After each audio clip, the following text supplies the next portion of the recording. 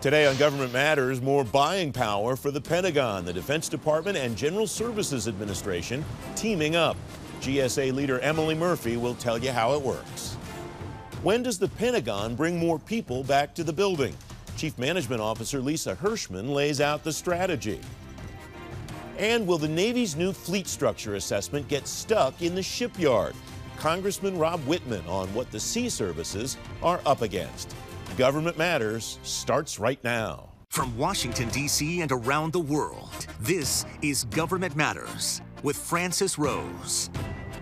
Thanks for watching the weekend edition of Government Matters, the only show covering the latest news, trends, and topics that matter to the business of government. I'm your host, Francis Rose. The General Services Administration and Defense Department are partners in driving category management across government. The Government Accountability Office finds most agencies can do more to use contracts that already exist to avoid buying IT products and services twice. Emily Murphy is the administrator of GSA. Lisa Hershman is the Chief Management Officer at the Department of Defense. Emily and Lisa, welcome back to the program. Thanks for coming on. Emily, I want to start with you. What's kind of the state of the art in category management right now? Well, thanks, Francis. As you know, Lisa and I are the co-leads for category management government-wide. GSA is hosting the PMO for category management, which means that DoD is really our critical partner in helping us focus on opportunities for joint success and government-wide success. It means we've been designing best-in-class contracts that meet DoD's demanding security requirements, including CMMC, supply chain requirements. We've been successful with contracts such as OASIS, Alliant, EIS, ComSatCom, and we're currently working on contracts such as STARS 3, DEOS, 2JIT, and Polaris. The goal is ultimately for GSA to focus on common requirements so that DoD can prioritize their unique mission-critical requirements. Lisa, for a long time, the Defense Department and the General Services Administration have had a relationship. There was a time where it was kind of an arm's-length relationship. There have been times where the collaboration's been very tight. What has driven this relationship that we're talking about today beyond the administration saying, you guys we're putting your names on this? Common outcomes. We're both focused on outcomes rather than outputs, and generally creating value, not only for how we spend our money, but also becoming easier to do business with. You know, at DoD, from a contracting standpoint, we have close to 45,000 contracting officers and 2,500 contracting offices. And so to be able to collaborate and find the best vehicles, the best pricing, and all the other terms and conditions, and to be able to not only do that across DoD, but partner with folks like Emily at GSA and take it government-wide is a huge advantage for everyone. Given the 73-year history that the Defense Department has, Lisa, of each of the branches in the Fourth Estate kind of wanting to do their own thing, what's the cultural issue been, if any, in trying to drive this just throughout your department, let alone across the entire government? So at first, I think people were quite skeptical. We talked a lot about how this worked in the private sector, but that didn't necessarily translate with being able to work at DoD. So what we did is we took a little bit of a different approach, and rather than sit in a classroom and go through training and teach folks new techniques, we actually integrated experiential training. So we have our folks participating in 90-day sprints where they bring actual contracts that they're working on. They sit with our vendors to help them understand the techniques, help them and show them how to use data, bring industry benchmarks into the equation and show them how it works, sitting side by side. It's less training and more knowledge transfer. And that has been huge. And that's made a big difference in the buy-in now. We've tipped the scales where rather than saying, we really want you to come do this, people are knocking on their door and saying, we've got to do this. And to that end, Emily, what is, in your view, for this to be successful long-term, the mix of carrot and stick? I imagine the carrot is, here is the business benefit to your organization by using these techniques, by using this. And the stick is, you just got to do it this way because we want to reach these outcomes. What does the right mix look like for success in your view, Emily? So candidly, Francis, when I first started at GSA, I was a little skeptical about category management. I was worried it was just a nice way of saying contract bundling.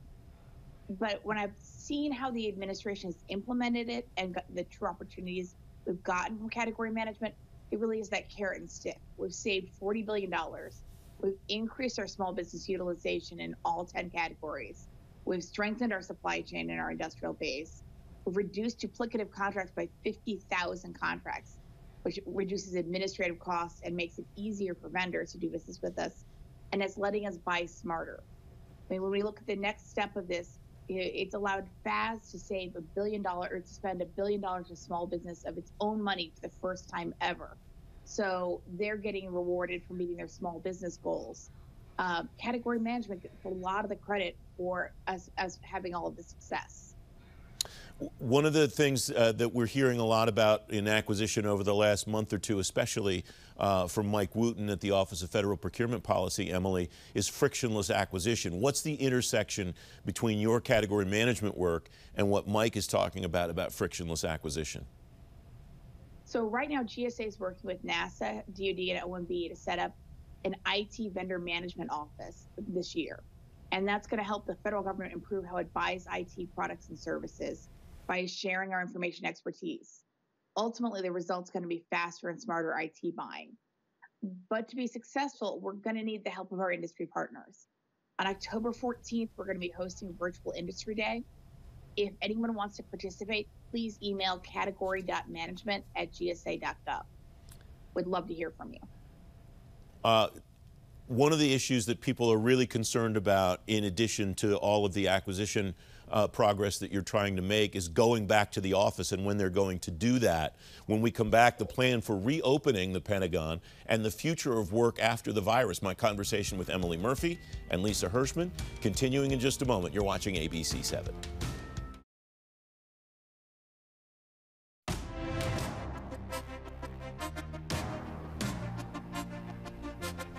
Welcome back. Up to 80% of employees who work in the Pentagon are able to return to the building now if they choose. The future of work for the Defense Department and other agencies is changing quickly in response to the pandemic. I'm back with Emily Murphy, the administrator of GSA, and Lisa Hershman, the Chief Management Officer of the Department of Defense. Lisa, thanks for coming on.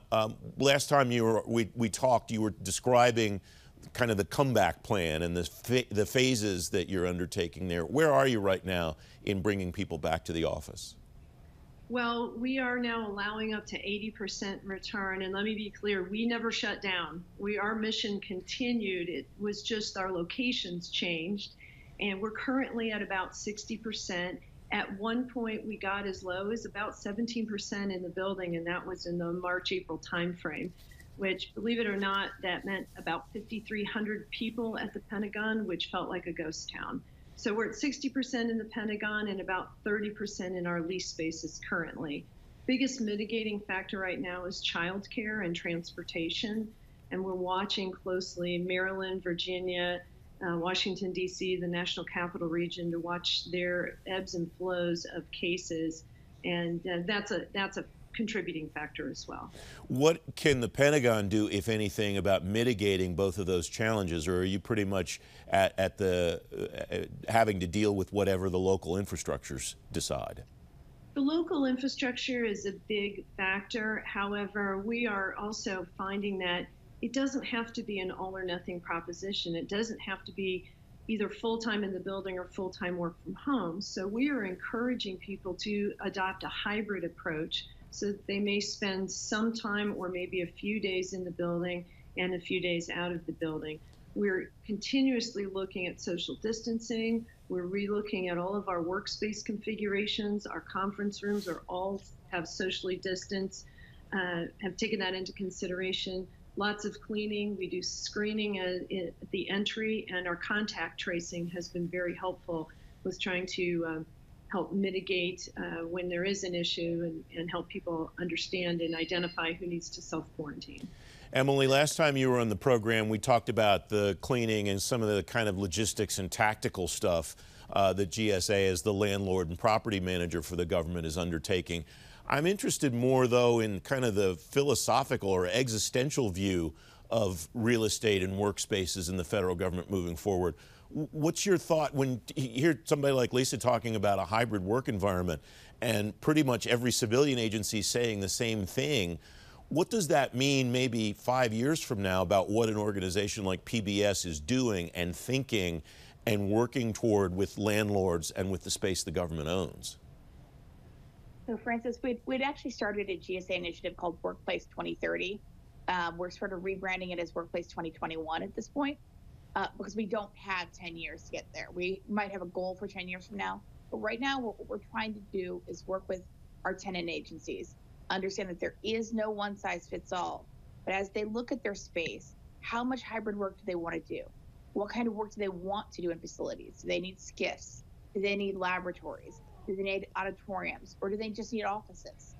If they're going to be working from home, what kind of equipment do we want to send home with them so that they can be safely teleworking? And I don't mean that just for a physical distance, but I mean from an IT cybersecurity safety standpoint.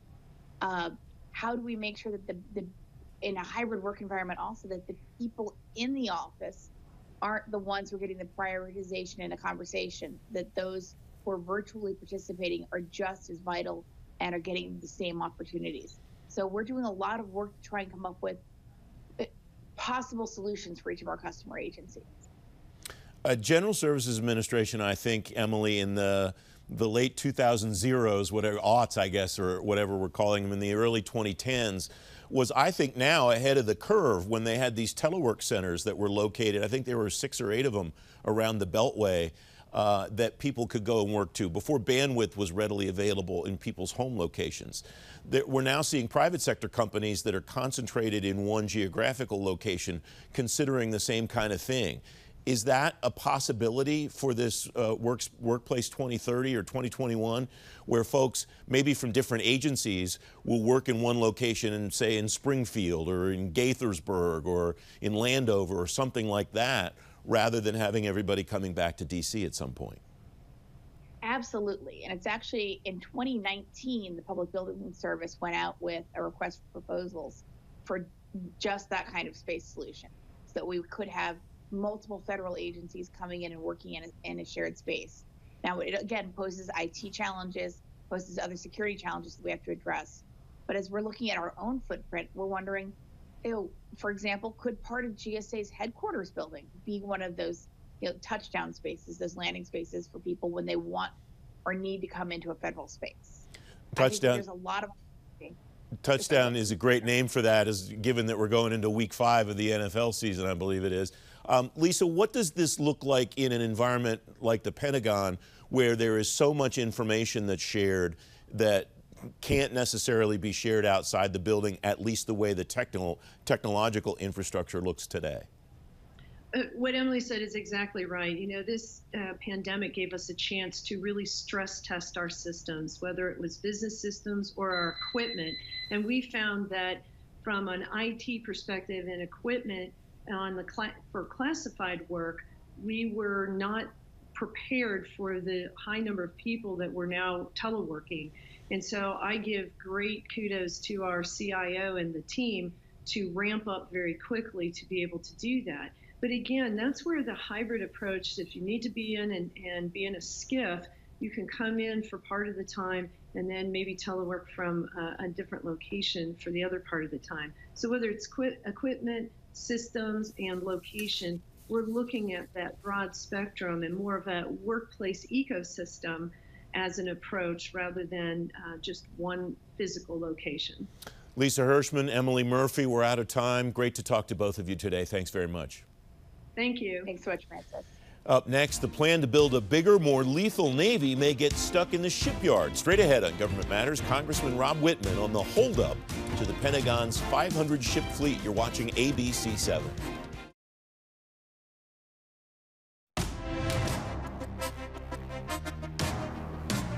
The Future Navy Force Study recommends the fleet should grow to as many as 530 ships in the coming years.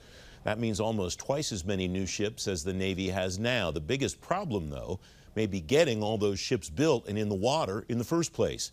Congressman Rob Wittman, Republican from Virginia, represents the 1st District of that state. Congressman, welcome. Thanks for coming on today. You're writing in Defense News this week, America is simply no longer positioned to be the arsenal of democracy. That sounds very serious, sir. Why do you think that's the case? Well, the challenges we have ahead are with not only the number of ships we need to build, but also how we're going to maintain those ships. And we see what's happening with China, with them surpassing us for the total number of ships. But most importantly is the capacity that they have, the industrial capacity to not only build ships, but to quickly repair them. The challenge for us is in any large-scale conflict is making sure that we can accommodate whatever damage or attrition we have to our ships. That is going to be severely tested. In fact, I would argue we're not going to be able to make that up if we do find ourselves having ships that are damaged and having to get them back to the yards to be repaired. Our ship repair capacity in the United States is old. It doesn't have the capacity necessary. We even see today that much of the work that is scheduled to be done is behind. Only 75% of the work scheduled to be done on ships gets done on time. Our shipyards, all 4 of them, public shipyards, are all over 100 years old. The one in Norfolk, Virginia is over 250 years old.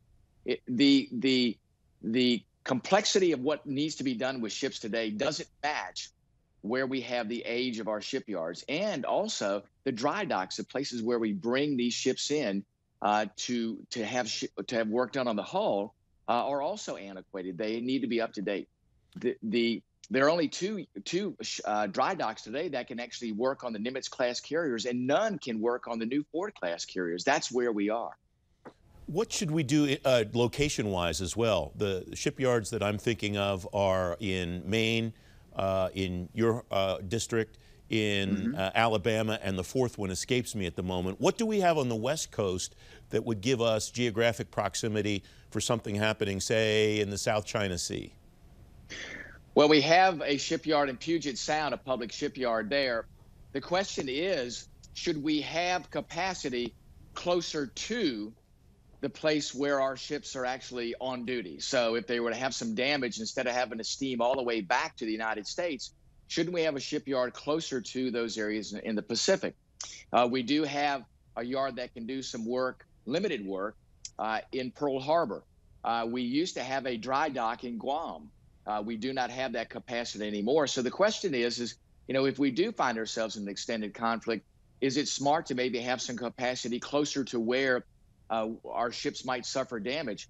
Listen, we have some great relationships. We have some repair capacity in Yokosuka, which is a naval base there in Japan. But we aren't able to repair our large ships, our nuclear aircraft carriers, or our nuclear submarines. That's very, very specialized work. Those have to come all the way back to the United States.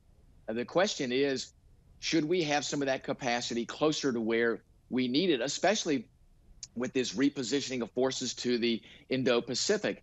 And that's where the Chinese are challenging us. That's where our naval presence needs to be.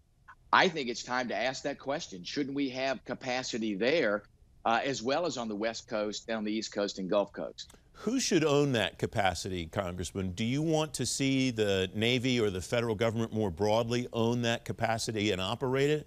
Or would you like to see someone, whether it's the government broadly, the Defense Department, or the Navy specifically, incent the private sector to build those yards? I think the fastest way to get that capacity is to incent the private sectors to have a joint agreement with the Department of Defense, to go through the process of capitalization, that is to get the money, to go through the planning, to go through the construction, would just take too long. There are lots of opportunities out there, I believe, to expand existing capacity to make sure we have that available to maintain U.S. ships, especially when it comes to the critical nature of nuclear-powered ships. I understand all the security with that, and we absolutely need to keep that in the forefront of our minds. But I do think that there are opportunities there for us to expand that capacity. We already see now we're going to some of our build yards, like Huntington Ingalls Industry, to do work on our attack submarines, our nuclear-powered attack submarines, because we just don't have the capacity in our public yards. So, yes, we absolutely need to look at those partnerships because we can't capitalize quickly enough public yards to do that. You mentioned some of the places that we have capacity or have had capacity in the past, Congressman. Is there a place here, is there an appropriate place for our allies to help us, at least in the interim time between now and when we get to the owned capacity or the contracted capacity that we need? Well, I do. I think we have close allies in the Indo-Pacific, like Japan, where we could look at some efforts there. Remember, it's the specifics of maintaining a nuclear-powered ship. Those are very, very specific skill sets that go there, plus the protection we have to provide not only to the shipyard workers, but also because of the classified nature of what goes on in those ships is incredibly important. But we can do that. We have some of those facilities here, like at Portsmouth and in Norfolk and in Puget Sound, but I think that we can have those agreements with other governments to make sure we put the proper protections in place to protect the critical nature of that work and the systems on board those ships, but to make sure that we can do that work to meet the needs. And it may be that you just say, hey, we can't maybe do it with a foreign partner overseas, but we can indeed enhance the capacity in the private sector of shipyards that already do work on nuclear ships in the build process. They should be included on the maintenance process. Congressman Wittman, a lot more I'd love to cover, but we're out of time, Yes. so I'll leave it there. Thank you very much for joining me today. Thank you so much. Don't forget, if you missed an episode of Government Matters, you can find it on our website, govmatters.tv, and you get a preview of every program by signing up for a daily program guide. You just text Gov Matters to the number 22828. I'm back in 2 minutes.